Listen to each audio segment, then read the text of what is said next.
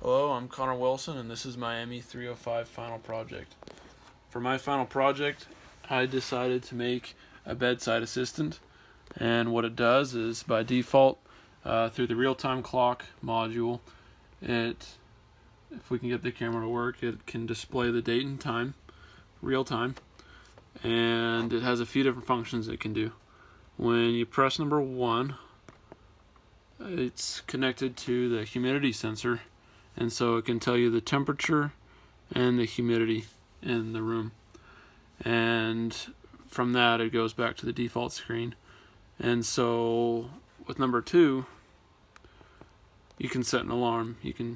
It'll wait for you to either set it or cancel it. It can cancel, and to demonstrate that it works for this video, we'll put in 0 hours and 1 minute and let it go for that minute.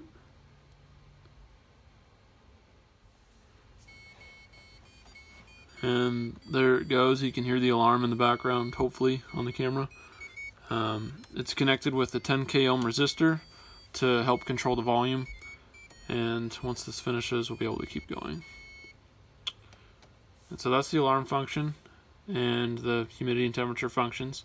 And now for the third function, we have up here on top a fan motor with fan blades on it, and a stepper motor below it to allow it to spin back and forth for a fanning function for you.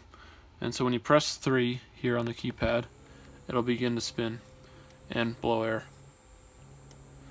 And then you can stop it by pressing B.